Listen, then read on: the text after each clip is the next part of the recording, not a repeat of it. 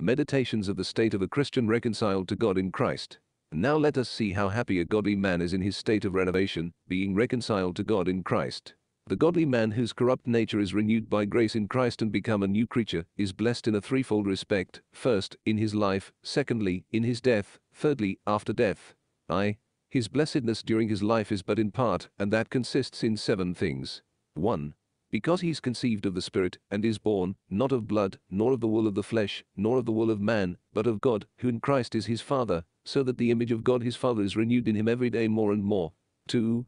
He has, for the merits of Christ's sufferings, all his sins, original and actual, with the guilt and punishment belonging to them, freely and fully forgiven him, and all the righteousness of Christ is freely and fully imputed to him, and so God is reconciled to him, and approveth him as righteous in his sight and account. 3. He is freed from Satan's bondage, and is made a brother of Christ, a fellow heir of his heavenly kingdom, and a spiritual king and priest, to offer up spiritual sacrifices to God by Jesus Christ. 4. God spareth him as a man spareth his own son that serveth him. And this sparing consists in 1. Not taking notice of every fault, but bearing with his infirmities. A loving father will not cast his child out of doors in his sickness. 2.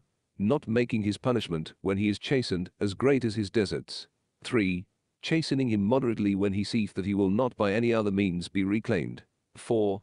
Graciously accepting his endeavors, notwithstanding the imperfection of his obedience, and so preferring the willingness of his mind before the worthiness of his work.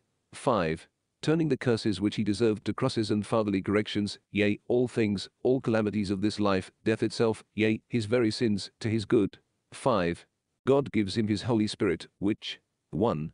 Sanctifies him by degrees throughout, so that he more and more dies to sin and lives to righteousness. 2. Assures him of his adoption, and that he is by grace the child of God. 3. Encourages him to come with boldness and confidence into the presence of God. 4. Moves him without fear to say unto him, Abba, Father. 5. Pours into his heart the gift of sanctified prayer. 6. Persuades him that both he and his prayers are accepted and heard of God, for Christ his mediator's sake. 7. Fills him with, first, peace of conscience, second, joy in the Holy Ghost, in comparison whereof all earthly joys seem vain and vile to him. 6. He has a recovery of his sovereignty over the creatures, which he lost by Adam's fall, and from thence free liberty of using all things which God hath not restrained, so that he may use them with a good conscience. For to all things in heaven and earth he hath a sure title in this life, and he shall have the plenary and peaceable possession of them in the life to come. Hence it is that all reprobates are but usurpers of all that they possess, and have no place of their own, but hell. 7. He has the assurance of God's fatherly care and protection day and night over him, which care consists in 3 things. 1. In providing all things necessary for his soul and body, concerning this life, and that which is to come, so that he shall be sure ever either to have enough, or patience to be content with that he hath. 2. In that God gives his holy angels, as ministers, a charge to attend upon him always for his good, yea, in danger to pitch their tents about him for his safety wherever he be. Yea, God's protection shall defend him as a cloud by day, and as a pillar of fire by night, and his providence shall hedge him from the power of the devil. 3. In that the eyes of the Lord are upon him, and his ears continually open, to see his state, and to hear his complaint, and in his good time to deliver him out of all his troubles. Thus far of the blessed state of the godly and regenerate man in this life. Now of his blessed state in death. 2. Meditations of the blessed state of a regenerate man in his death. When God sends death as his messenger for the regenerate man, he meets him halfway to heaven, for his conversation and affection is there before him. Death is never strange nor fearful to him. Not strange, because he died daily; not fearful, because whilst he lived, he was dead, and his life was hid with Christ in God. To die, therefore, is to him nothing else in effect, but to rest from his labor in this world, to go home to his Father's house, unto the city of the living God, the heavenly Jerusalem, to an innumerable company of angels, to the general assembly and church of the firstborn, to God the judge of all, and to the spirits of just men made perfect, and to Jesus the mediator of the new covenant. Whilst his body is sick, his mind is sound, for God maketh his bed in sickness, and strengthened him with faith and patience, upon his bed of sorrow. And when he begins to enter into the way of all the world, he giveth, like Jacob, Moses, and Joshua, to his children and friends, godly exhortations and counsels, to serve the true God, to worship him truly all the days of their life. His blessed soul breatheth nothing but blessings, and such speeches as savour a sanctified spirit. As his outward man decayeth, so his inward man increaseth, and waxeth stronger. When the speech of his tongue faltereth, the sighs of his heart speak louder unto God. When the sight of the eyes faileth, the Holy Ghost illuminates him inwardly with abundance of spiritual light. His soul feareth not, but is bold to go out of the body, and to dwell with her Lord. He sigheth out with Paul, Cupio dissolvi, I desire to be dissolved and to be with Christ, Phil. I. 23. And with David, as the hart panteth after the water brooks, so panteth my soul after thee, O God. My soul thirsteth for God, for the living God. When shall I come and appear before God? Sal. Zlai. 2. He prayeth with the saints, How long, O Lord, which art holy and true? Rev. Vi. 10. Come, Lord Jesus, come quickly, Rev. Zxai. 10. And when the appointed time of his dissolution is come, knowing that he goeth to his Father and Redeemer in the peace of a good conscience, and the assured persuasion of the forgiveness of all his sins, in the blood of the Lamb, he sings with blessed old Simeon his Nunc Dimittis, Lord, now lettest thou thy servant depart in peace, and surrenders up his soul, as it were, with his own hands, into the hands of his heavenly Father, saying with David, Into thy hands, O Father, I commend my soul, for thou hast redeemed me. O Lord, thou God of truth, Sal. Zxai. 5. And saying with Stephen, Lord Jesus, receive my spirit, Acts Vi. 59, he no sooner yields up the ghost, but immediately the holy angels who attended upon him from his birth to his death, carry and accompany his soul into heaven, as they did the soul of Lazarus into Abraham's bosom, which is the kingdom of heaven, whither only good angels and good works do accompany the soul, the one to deliver their charge, the other to receive their reward. The body, in convenient time, as the sanctified temple of the Holy Ghost, the members of Christ, nourished by his body, the price of the blood of the Son of God, is by his fellow brethren, reverently laid to sleep in the grave as in the bed of Christ, in an assured hope to awake in the resurrection of the just, at the last day, to be partaker, with the soul, of life and glory everlasting. And in this respect not only the souls, but the very bodies of the faithful also are termed blessed. Thus far of the blessedness of the soul and body of the regenerate man in death. Now let us see the blessedness of this soul and body after death. 3. Meditations of the blessed state of the regenerate man after death. This estate has 3 degrees. First, from the day of death to the resurrection. Second, from the resurrection to the pronouncing of the sentence. 3d, after the sentence, which lasts eternally. As soon as ever the regenerate man hath yielded up his soul to Christ, the holy angels take her into their custody, and immediately carry her into heaven, and there present her before Christ, where she is crowned with a crown of righteousness and glory, not which she hath deserved by her good works, but which God hath promised of his free goodness to all those who, of love, have in this life unfeignedly served him, and sought his glory. Oh, what joy will it be to thy soul, which was wont to see nothing but misery and sinners, now to behold the face of the God of glory. Yea, to see Christ welcoming thee, as soon as thou art presented before him by the holy angels, with an huge bone serve. Well done, and welcome good and faithful servant, etc., enter into thy master's joy. And what joy will this be, to behold thousands of cherubims, seraphims, angels, thrones, dominions, principalities, powers, all the holy patriarchs, priests, prophets, apostles, martyrs, confessors, and all the souls of thy friends, parents, husbands, wives, children, and the rest of God's saints, who departed before thee in the true faith of Christ, standing before God's throne in bliss and glory. If the Queen of Sheba, beholding the glory and attendance given to Solomon, as it were ravished therewith, brake out and said, Happy are thy men, happy are these thy servants, which stand ever before thee, and hear thy wisdom, how shall thy soul be ravished to see herself by grace admitted to stand with this glorious company, to behold thy blessed face of Christ, and to hear all the treasures of his divine wisdom? How shalt thou rejoice to see so many thousands welcoming thee into their heavenly society? For as they all rejoiced at thy conversion, so will they now be much more joyful to behold thy coronation, and to see thee receive thy crown, which was laid up for thee against thy coming. There the crown of martyrdom shall be put on the head of the martyr, who for Christ's gospel's sake endured torments, the crown of piety on the head of them who sincerely professed Christ, the crown of good works on the good alms giver's head, who liberally relieved the poor, the crown of incorruptible glory on the head of those pastors, who by their preaching and good example, have converted souls from the corruption of sin, to glorify God in holiness of life. Who can sufficiently express the rejoicing of this heavenly company, to see thee thus crowned with glory, arrayed with the shining robes of righteousness, and to behold the palm of victory put into thy hand? Oh, what gratulation will there be, that thou hast escaped to all the miseries of the world, the snares of the devil, the pains of hell, and obtained with them thy eternal rest and happiness. For there every one joyeth as much in another's happiness as in his own, because he shall see him as much loved of God as himself. Yea, they have as many distinct joys as they have co-partners of their joy. And in this joyful and blessed state, the soul resteth with Christ in heaven till the resurrection, when the number of her fellow servants and brethren shall have been fulfilled, which the Lord termeth but a little season. The second degree of man's blessedness after death is from the resurrection to the pronouncing of the final sentence. For at the last day, 1. The elementary heavens, earth, and all things therein, shall be dissolved and purified with fire. 2. At the sound of the last trumpet, or voice of Christ, the archangel, the very same bodies which the elect had before, though turned to dust and earth, shall arise again. And in the same instant, every man's soul shall re-enter into his own body, by virtue of the resurrection of Christ, their head, and be made alive and rise out of their graves, as if they did but awake out of their beds. And howsoever tyrants bemangled their bodies in pieces, or consumed them to ashes, yet shall the elect find it true at that day, that not an hair of their head is perished. 3. They shall come forth out of their graves, like so many Josephs out of prison, or Daniels out of the lion's den, or Jonas out of the whale's belly. 4.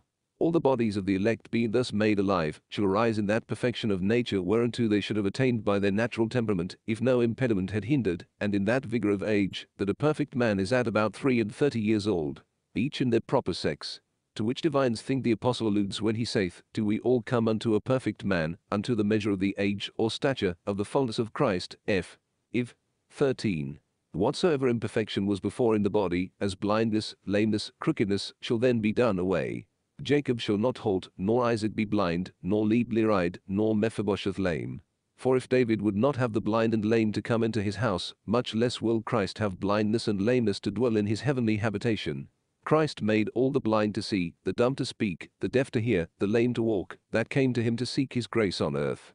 Much more will he heal all their imperfections whom he will admit to his glory in heaven.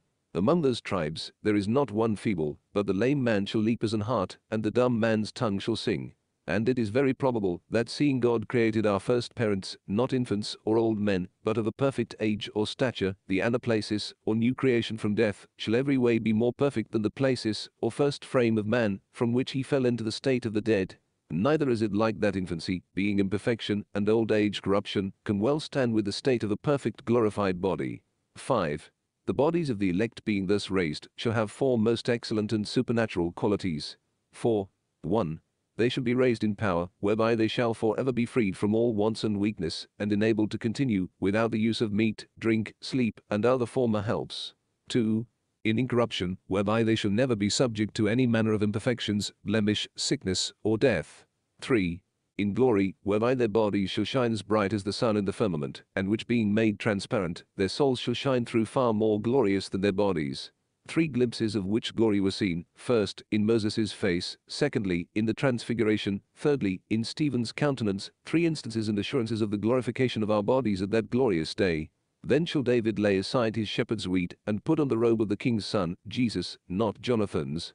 Then every true Mordecai, who mourned under the sackcloth of this corrupt flesh, shall be arrayed with the king's royal apparel, and have the crown royal set upon his head, that all the world may see how it shall be done to him whom the King of kings delighteth to honor. If now the rising of one sun make the morning so glorious, how glorious shall that day be, when innumerable millions of bodies of saints and angels shall appear more glorious than the brightness of the sun, the body of Christ in glory surpassing all. In agility, whereby our bodies shall be able to ascend, and meet the Lord at his glorious coming in the air, as eagles flying unto their blessed carcass. To this agility of the glorious bodies of the saints the prophet alludes, saying, "They shall renew their strength, they shall mount up with wings as eagles, they shall run, and not be weary, they shall walk, and not faint." Isa. XL. 31. And to this state may that saying of wisdom be referred. In the time of their vision they shall shine, and run to and fro, as sparks among the stubble. And in respect of these 4 qualities, Paul calleth the raised bodies of the elect spiritual, for they shall be spiritual in qualities, but the same still in substance. And howsoever sin and corruption make a man, in this state of mortality, lower than angels, yet surely, when God shall thus crown him with glory and honor, I cannot see how man shall be anything inferior to angels. For are they spirits? So is man also in respect of his soul. Yea, more than this, they shall have also a spiritual body, fashioned like unto the glorious body of the Lord Jesus Christ, in whom man's nature is exalted by a personal union into the glory of the Godhead and individual society of the blessed Trinity, an honor which he never vouchsafed angels. And in this respect man hath a prerogative above them. Nay, they are but spirits appointed to be ministers unto the elect, and as many of them, who at the first disdained this office, and would not keep their first standing, were for their pride hurled into hell. This lesseneth not the dignity of angels, but extols the greatness of God's love to mankind. But as for all the elect, who at that second and sudden coming of Christ shall be found quick and living, the fire that shall burn up the corruption of the world, and the works therein, shall in a moment, in the twinkling of an eye, overtake them as it finds them, either grinding in the mill of provision, or walking in the fields of pleasure, or lying in the bed of ease, and so, burning up the dross and corruption of mortal, make them immortal bodies. And this change shall be unto them instead of death. Then shall the soul with joyfulness greet her body, saying, O well met again, my dear sister. How sweet is thy voice! How comely is thy countenance, having lain hid so long in the clefts of the rocks, and in the secret places of the grave. Thou art indeed an habitation fit, not only for me to dwell in, but such as the Holy Ghost thinks meet to reside in, as his temple, forever. The winter of our affliction is now past, the storm of our misery is blown over and gone. The bodies of our elect brethren appear more glorious than the lily flowers on the earth. The time of singing hallelujah is come, and the voice of the trumpet is heard in the land. Thou hast been my yoke fellow in the Lord's labors, and companion in persecutions and wrongs, for Christ and his gospel's sake. Now shall we enter together into our Master's joy. As thou hast borne with me the cross, so shalt thou now wear with me the crown. As thou hast with me sowed plenteously in tears, so shalt thou reap with me abundantly in joy. O blessed, ever blessed be that God, who, when yonder reprobates spend their whole time in pride, fleshly lusts, eating, drinking, and profane vanities, gave us grace to join together in watching, fasting, praying, reading the scriptures, keeping his Sabbaths, hearing sermons, receiving the Holy Communion, relieving the poor, exercising, in all humility, the works of piety to God, and walking consciently in the duties of our calling towards men. Thou shalt anon hear no mention of thy sins, for they are remitted and covered, but every good work which thou hast done for the Lord's sake shall be rehearsed and rewarded. Cheer up thy heart, for thy judge is flesh of thy flesh, and bone of thy bone. Lift up thy head, behold these glorious angels, like so many Gabriels, flying towards us, to tell us that the day of our redemption is come, and to convey us in the clouds to meet our Redeemer in the air.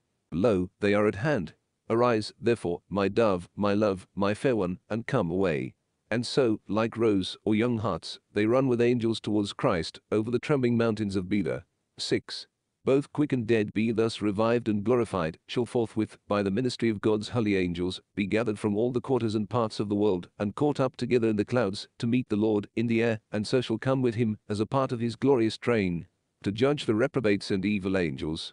The 12 apostles shall sit upon 12 thrones, next Christ, to judge the 12 tribes, who refused to hear the gospel preached by their ministry, and all the saints, in honor and order, shall stand next to them, as judges also, to judge the evil angels and earthly-minded men.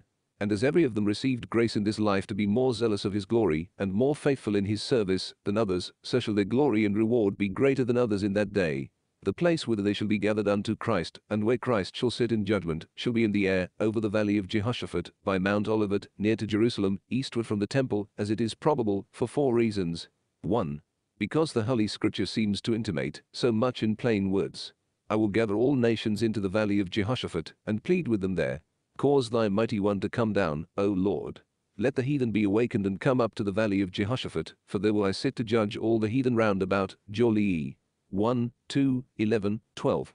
Jehoshaphat signifieth, the Lord will judge. And this valley was so called from the great victory which the Lord gave Jehoshaphat and his people over the Ammonites, Moabites, and inhabitants of Mount Seir, which victory was a type of the final victory which Christ, the supreme judge, shall give his elect over all their enemies in that place of the last day, as also the Jews interpret it, all agreeing that the place shall be thereabouts. 2. Because that as Christ was thereabouts crucified and put to open shame, so over that place his glorious throne should be erected in the air, when he shall appear in judgment to manifest his majesty and glory. For it is meet that Christ should in that place judge the world with righteous judgment, where he himself was unjustly judged and condemned. 3. Because that seeing the angels shall be sent to gather together the elect from the 4 winds, from one end of heaven to the other, it is most probable that the place whither they shall be gathered to shall be near Jerusalem and the valley of Jehoshaphat, which cosmographers describe to be in the midst of the superficies of the earth. If the termini a grave quibus be the 4 parts of the world, the terminus ad quem must be about the center. 4. Because the angels told the disciples that as they saw Christ ascend from Mount Olivet, which is over the valley of Jehoshaphat, so he shall in like manner come down from heaven. This is the opinion of Aquinas and all the schoolmen, except Lombard and Alexander Hales. 5.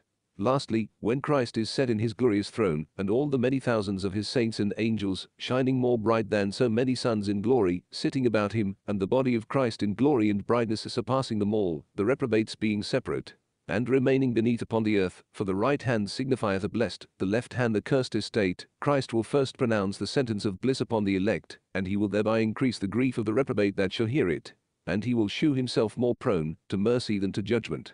And thus, from his throne of majesty in the air, he will, in the sight and hearing of all the world, pronounce unto his elect, Come ye blessed of my Father, inherit the kingdom prepared for you, from the beginning of the world, etc. Matt.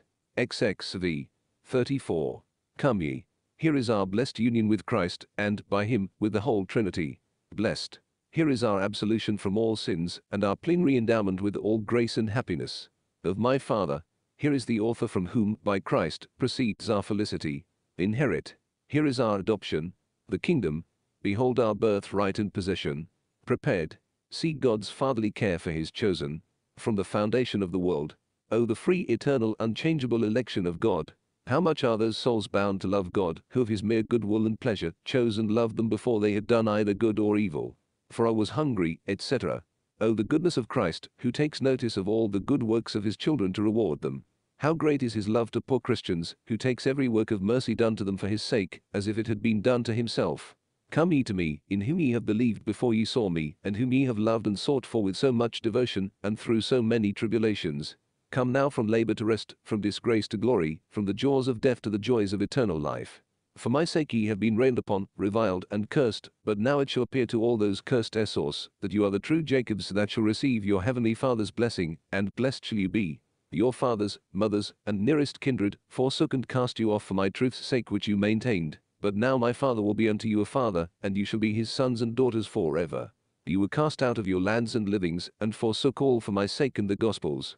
But that it may appear that you have not lost your gain, but gained by your loss, instead of an earthly inheritance and possessions, you shall possess with me the inheritance of my heavenly kingdom.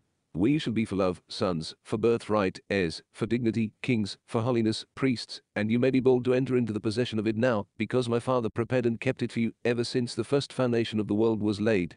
Immediately after this sentence of absolution and benediction, every one receiveth his crown, which Christ the righteous judge puts upon their heads, as the reward which he hath promised, of his grace and mercy to the faith and good works of all them that loved his appearing. Then every one taking his crown from his head, shall lay it down, as it were, at the feet of Christ, and prostrating themselves, shall with one heart and voice, in an heavenly sort and consort, say, Praise, and honor, and glory, and power, and thanks, be unto thee, O blessed Lamb, who sittest upon the throne, wert killed, and hast redeemed us to God by thy blood, out of every kindred, and tongue, and people, and nation, and hast made us unto our God kings and priests, to reign with thee in thy kingdom forevermore. Amen.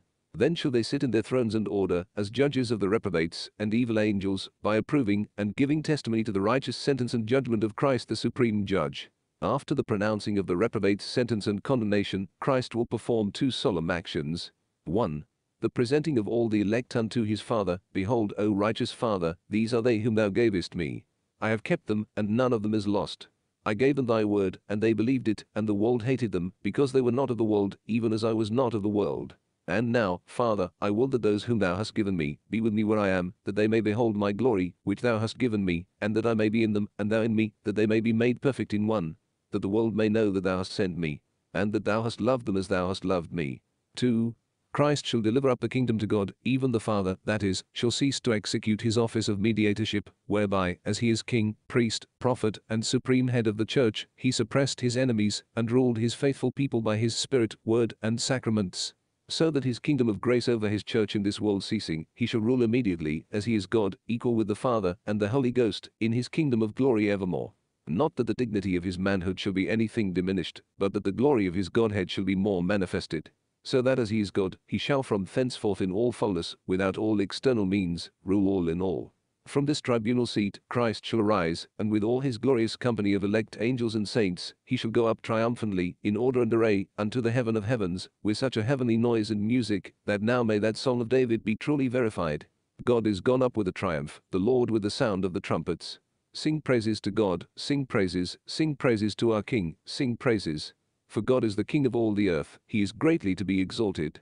And that marriage song of John, let us be glad and rejoice, and give honor to him. For the marriage of the Lamb is come, and his wife hath made herself ready. Alleluia, for the Lord God omnipotent reigneth. The third and last degree of the blessed state of a regenerate man after death begins after the pronouncing of the sentence, and lasteth eternally without all end. Meditations of the blessed state of a regenerate man in heaven. Here my meditation dazzles, and my pen falls out of my hand, the one being not able to conceive, nor the other to describe, that most excellent bliss, and eternal weight of glory, whereof all the afflictions of this present life are not worthy, which all the elect shall with the blessed Trinity enjoy, from that time that they shall be received with Christ, as joint heirs into that everlasting kingdom of joy. Notwithstanding, we may take a scantling thereof. The Holy Scriptures thus set forth, to our capacity, the glory of our eternal and heavenly life after death, in 4 respects: first, of the place; second, of the object; 3d, of the prerogatives of the elect there; fourth, of the effects of these prerogatives. 1. Of the place. The place is the heaven of heavens, or the third heaven, called paradise, whither Christ, in his human nature, ascended far above all visible heavens. The bridegroom's chamber, which by the firmament, as by an azured curtain spangled with glittering stars and glorious planets, is hid, that we cannot behold it with these corruptible eyes of flesh. The Holy Ghost, framing himself to our weakness, describes the glory of that place, which no man can estimate, by such things as are most precious in the estimation of man, and therefore likeneth it to a great and holy city, named the heavenly Jerusalem, where only God and his people who are saved, and written in the Lamb's book, do inhabit, all built of pure gold, like unto clear glass or crystal, the walls of jasper stone. The foundations of the walls garnished with 12 manner of precious stones, having 12 gates, each built of one pearl. 3 gates towards each of the 4 corners of the world, and at each gate an angel, as so many porters, that no unclean thing should enter into it. It is 4 square, therefore perfect. The length, the breadth, and height of it are equal, 12,000 furlongs every way, therefore glorious and spacious. Through the midst of her streets ever runneth a pure river of the water of life, as clear as crystal, and on the other side the river is the tree of life, ever growing, which bears 12 manner of fruits, and gives fruit every month, and the leaves of the tree are health to the nations. There is therefore no place so glorious by creation, so beautiful with delectation, so rich in possession, so comfortable for habitation. For there, the King is Christ, the law is love, the honor, verity, the peace, felicity, the life, eternity. There is light without darkness, mirth without sadness, health without sickness, wealth without want, credit without disgrace, beauty without blemish, ease without labor, riches without rust, blessedness without misery, and consolation that never knoweth an end. How truly may we cry out with David, of this city, glorious things are spoken of thee, O thou city of God. Sal. Lux 3. And yet all these things are spoken, but according to the weakness of our capacity. For heaven exceedeth all this in glory, so far as that no tongue is able to express, nor heart of man to conceive, the glory thereof, as witnesseth St. Paul, who was in it, and saw it. Oh, let us not then dote so much upon these wooden cottages, and houses of mouldering clay, which are but the tents of ungodliness, and habitation of sinners, but let us look rather, and long for this heavenly city, whose builder and maker is God, which he, who is not ashamed to be called our God, hath prepared for us. 2. Of the object. The blissful and glorious object of all intellectual and reasonable creatures in heaven is the Godhead, in Trinity of persons, without which there is neither joy nor felicity, but the very fullness of joy consisteth in enjoying the same. This object we shall enjoy 2 ways. 1. By a beatific vision of God. 2. By possessing an immediate communion with this divine nature. The beatifical vision of God is that only that can content the infinite mind of man. For everything tendeth to its center. God is the center of the soul. Therefore, like Noah's dove, she cannot rest nor joy till she return and enjoy him. All that God bestowed upon Moses could not satisfy his mind, unless he might see the face of God. Therefore the whole church prayeth so earnestly, God be merciful unto us, and cause his face to shine upon us. When Paul once had seen this blessed sight, he ever after counted all the riches and glory of the world, in respect of it, to be but dung, and all his life after was but a sighing out, Cupio dissolvi, I desire to be dissolved, and to be with Christ. And Christ prayed for all his elect in his last prayer, that they might obtain this blessed vision. Father, I will that they which thou hast given me be, where? Even where I am, to what end? That they may behold my glory, etc. If Moses' face did so shine, when he had been with God but 40 days, and seen but his back parts, how shall we shine, when we shall see him face to face forever, and know him as we are known, and as he is? Then shall the soul no longer be termed Mara, bitterness, but Naomi, beautifulness, for the Lord shall turn her short bitterness to an eternal beauty and blessedness. The second means to enjoy this object is, by having an immediate and an eternal communion with God in heaven. This we have, first, by being, as members of Christ, united to his manhood, and as by the manhood, personally united to the Word, we are united to him, as he is God, and, by his Godhead, to the whole Trinity. Reprobates at the last day see God, as a just judge, to punish them, but, for lack of this communion, they shall have neither grace with him, nor glory from him. For want of this communion, the devils, when they saw Christ, cried out, Quid nobis tecum? What have we to do with thee, O Son of the Most High God? But, by virtue of this communion, the penitent soul may boldly go and say unto Christ, as Ruth unto Boaz, Spread, O Christ, the wing of the garment of thy mercy over thine handmaid, for thou art my kinsman. This communion God promised Abraham, when he gave himself for his great reward. And Christ prayeth for his whole church to obtain it. This communion St. Paul expresseth in one word, saying, that God shall be all in all to us. Indeed, God is now all in all to us, but by means, and in a small measure. But in heaven, God himself immediately, in fullness of measure, without all means, will be unto us all the good things that our souls and bodies can wish or desire. He himself will be salvation and joy to our souls, life and health to our bodies, beauty to our eyes, music to our ears, honey to our mouths, perfume to our nostrils, light to our understandings, contentment to our wills, and delight to our hearts. And what can be lacking, where God himself will be the soul of our souls? Yea, all the strength, wit, pleasures, virtues, colors, beauties, harmony, and goodness that are in men, beasts, fishes, fowls, trees, herbs, and all creatures, are nothing but sparkles of those things which are in infinite perfection in God, and in him we shall enjoy them in a far more perfect and blessed manner. He himself will then supply their use. Nay, the best creatures which serve us now shall not have the honor to serve us then. There will be no need of the sun nor of the moon to shine in that city, for the glory of God doth light it. No more will there be any need or use of any creature when we shall enjoy the Creator himself. When, therefore, we behold anything that is excellent in any creatures, let us say to ourselves, how much more excellent is he who gave them this excellency. When we behold the wisdom of men, who over all creatures stronger than themselves, outrun the sun and moon in discourse, prescribing many years before in what courses they shall be eclipsed, let us say to ourselves, how admirable is the wisdom of God, who made men so wise. When we consider the strength of whales and elephants, the tempest of winds, and terror of thunder, let us say to ourselves, how strong, how mighty, how terrible is that God, that makes these mighty and fearful creatures. When we taste things that are delicately sweet, let us say to ourselves, oh how sweet is that God from whom all these creatures have received their sweetness. When we behold the admirable colors which are in flowers and birds, and all the lovely beauty of nature, let us say, how fair is that God that made these so fair. And if our loving God hath thus provided us so many excellent delights for our passage through this bottom, or valley of tears, what are those pleasures which he hath prepared for us, when we shall enter into the palace of our Master's joy? How shall our souls be there ravished with the love of so lovely a God? So glorious is the object of heavenly saints. So amiable is the sight of our gracious Saviour. 3. Of the prerogatives which the elect shall enjoy in heaven. By reason of this communion with God, the elect in heaven shall have 4 super-excellent prerogatives. 1. They shall have the kingdom of heaven for their inheritance, and they shall be free denizens of the heavenly Jerusalem. Saint Paul, by being a free citizen of Rome, escaped whipping, but they who are once free citizens of the heavenly Jerusalem shall ever be freed from the whips of eternal torments. For this freedom was bought for us, not with a great sum of money, but with the precious blood of the Son of God. 2. They shall all be kings and priests, spiritual kings, to reign with Christ, and to triumph over Satan and the world, and spiritual priests, to offer to God the spiritual sacrifice of praise and thanksgiving forevermore. And therefore they are said to wear both crowns and robes. Oh, what a comfort is this to poor parents that have many children! If they breed them up in the fear of God, and to be true Christians, then are they parents to so many kings and priests. 3. Their bodies shall shine as the brightness of the sun in the firmament, like the glorious body of Christ, which shined brighter than the sun at noon, when it appeared to Paul. A glimpse of which glorious brightness appeared in the bodies of Moses and Elias, transfigured with our Lord in the holy mount. Therefore, saith the apostle, it shall rise a glorious body, yea, a spiritual body, not in substance, but in quality, preserved by spiritual means, and having, as an angel, agility to ascend or descend.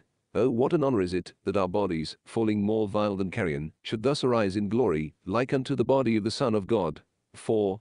Lastly, they, together with all the holy angels, there keep, without any labor to distract them, a perpetual Sabbath, to the glory, honor, and praise of God, for the creating, redeeming, and sanctifying the church, and for his power, wisdom, justice, mercy, and goodness, in the government of heaven and earth.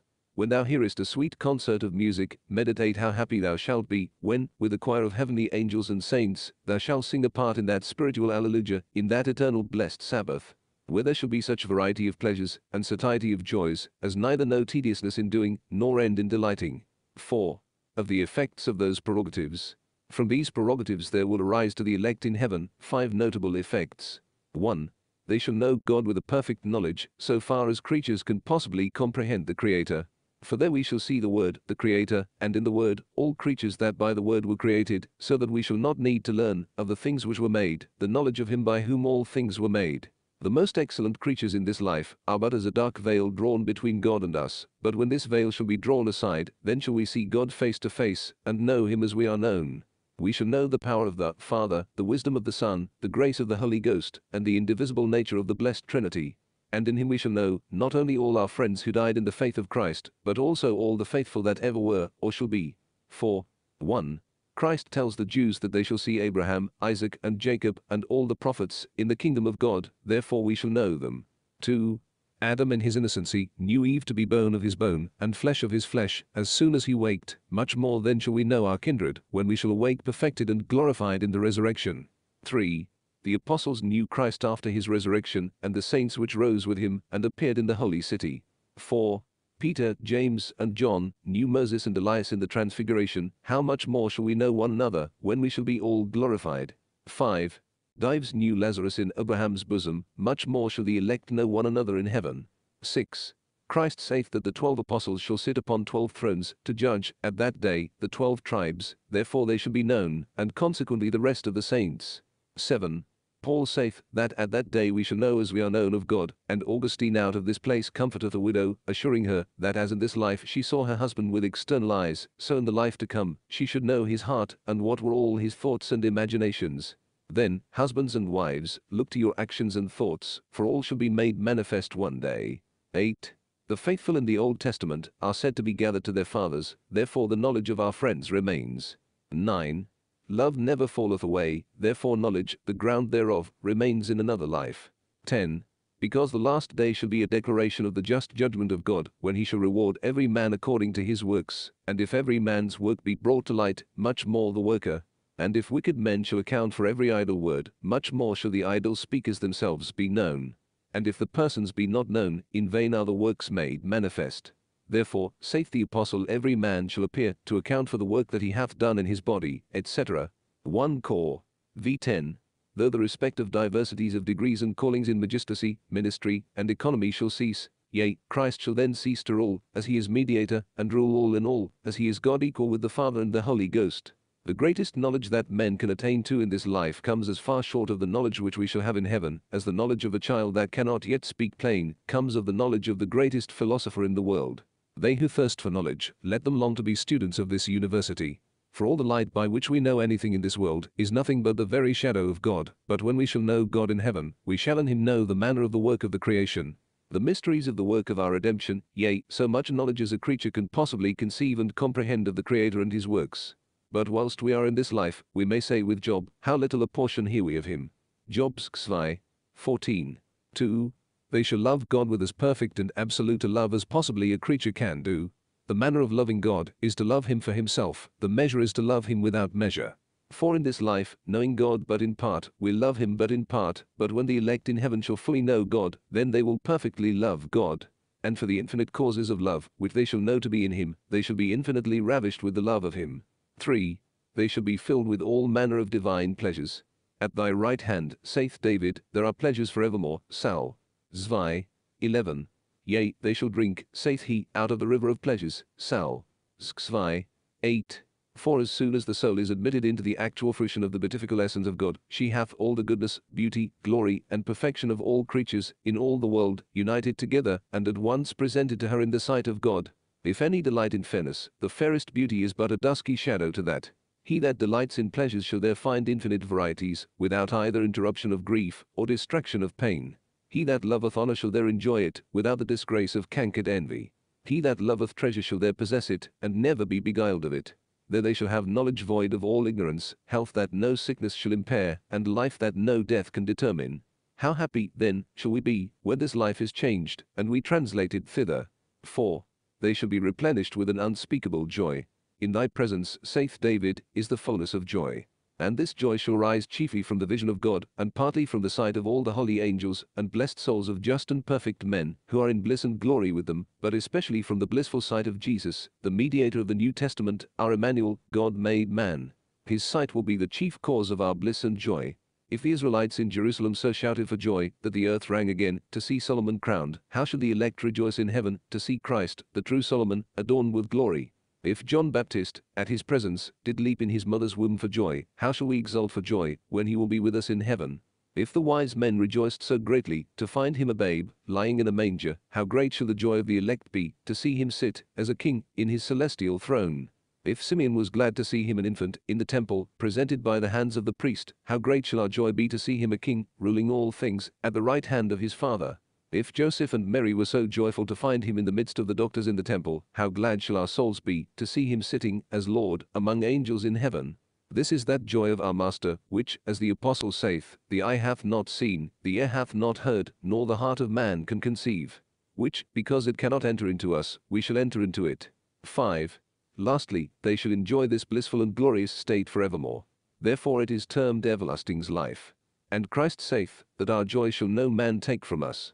All other joys, be they never so great, have an end. Ahasuerus's feast lasted 180 days. But he and it and all his joys are gone. For mortal man to be assumed to heavenly glory, to be associated to angels, to be satiated with all delights and joys, but for a time, were much. But to enjoy them forever, without intermission or end, who can hear it and not admire? All the saints of Christ, as soon as they felt once but a true taste of these eternal joys, counted all the riches and pleasures of this life to be but loss and dung, in respect of that. And therefore, with incessant prayers, fasting, alms deeds, tears, faith, and good life, they labored to ascertain themselves of this eternal life, and for the love of it, they willingly either sold or parted with all their earthly goods and possessions. Christ calleth Christians merchants, and eternal life a precious pearl, which a wise merchant will purchase, though it cost him all that he hath. Alexander, hearing the report of the great riches of the eastern country, divided forthwith among his captains and soldiers all his kingdom of Macedonia. Hephaestion asking him what he meant in so doing, Alexander answered that he preferred the riches of India, whereof he hoped shortly to be master, before all that his father Philip had left him in Macedonia. And should not Christians, then, prefer the eternal riches of heaven, so greatly renowned, which they shall enjoy ere long, before the corruptible things of this world, which last but for a season? Abraham and Sarah left their own country and possessions, to look for a city whose builder and maker is God, and therefore bought no land, but only a place of burial. David preferred one day in this place before 1,000 elsewhere, yea, to be a doorkeeper in the house of God, rather than to dwell in the richest tabernacles of wickedness. Elias earnestly besought the Lord to receive his soul into his kingdom, and went willingly, though in a fiery chariot, thither. St. Paul, having once seen heaven, continually desired to be dissolved, that he might be with Christ. Peter, having espied but a glimpse of that eternal glory in the mount, wished that he might dwell there all the days of his life, saying, Master, it is good for us to be here. How much better does Peter now think it to be in heaven itself? Christ, a little before his death, prayed his Father to receive him into that excellent glory. And the apostle witnesseth, that for the joy that was set before him, he endured the cross, and despised the shame. Heb. Zi. 2. If a man did but once see those joys, if it were possible, he would endure 100 deaths to enjoy that happiness but one day. Augustine saith, that he would be content to endure the torments of hell to gain this joy, rather than to lose it. Ignatius, Paul's scholar, being threatened, as he was going to suffer, with the cruelty of torments, answered, with great courage of faith, fire, gallows, beasts, breaking of my bones, quartering of my members, crushing of my body, all the torments of the devil together, let them come upon me, so I may enjoy my Lord Jesus, and his kingdom. The like constancy shewed Polycarp, who could not by any terrors of any kind of death, be moved to deny Christ in the least measure. With the like resolution Basil answered his persecutors, when they would terrify him with death. I will never, said he, fear death, which can do no more than restore me to him that made me. If Ruth left her own country, and followed Naomi, her mother-in-law, to go and dwell with her in the land of Canaan, which was but a type of heaven, only upon the fame which she heard of the God of Israel, though she had no promise of any portion in it, how shouldst thou follow Christ into the heavenly Canaan, where God has given thee an eternal inheritance, assured by an holy covenant, made in the word of God, signed with the blood of his Son, and sealed with his Spirit and sacraments? This shall be thine eternal happiness in the kingdom of heaven, where thy life shall be a communion with the blessed Trinity, thy joy, the presence of the Lamb, thy exercise, singing, thy song, hallelujah, thy consorts, saints and angels. Where youth flourishes, that never waxeth old, beauty lasts, that never fadeth, love abounds, that never cooleth, health continues, that never slacketh, and life remains, that never endeth. Meditations directing a Christian how to apply to himself, without delay, the foresaid knowledge of God and himself. Thou seest, therefore, O man, how wretched and cursed thy state is, by corruption of nature, without Christ. Insomuch, that as the scriptures liken wicked men to lions, bears, bulls, horses, dogs, and such like savage creatures, in their lives, it is certain that the condition of an unregenerate man is in his death more vile than a dog, or the filthiest creature in the world.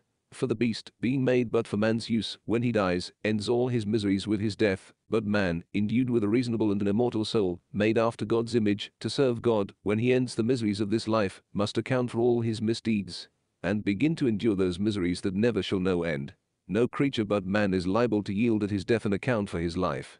The brute creatures, not having reason, shall not be required to make any account for their deeds. And good angels, though they have reason, yet shall they yield no account, because they have no sin. And as for evil angels, they are without all hope already condemned, so that they need not make any further accounts. Man only in his death must be God's accountant for his life. On the other side thou seest, O man, how happy and blessed thy estate is, being truly reconciled to God in Christ, in that, through the restoration of God's image, and thy restitution into thy sovereignty over other creatures, thou art in this life little inferior to the angels, and shalt be in the life to come equal to the angels. Yea, in respect of thy nature, exalted by a personal union to the Son of God, and by him to the glory of the Trinity, superior to the angels, a fellow brother with angels in spiritual grace and everlasting glory. Thou hast seen how glorious and perfect God is, and how that all thy chief bliss and happiness consists in having an eternal communion with him. Now, therefore, O impenitent sinner, in the bowels of Christ Jesus I entreat thee, nay, I conjure thee, as thou tenderest thine own salvation, seriously to consider with me, how false, how vain, how vile, are those things which still retain and chain thee in this wretched and cursed estate wherein thou livest, and which hinder thee from the favor of God, and the hope of eternal life and happiness.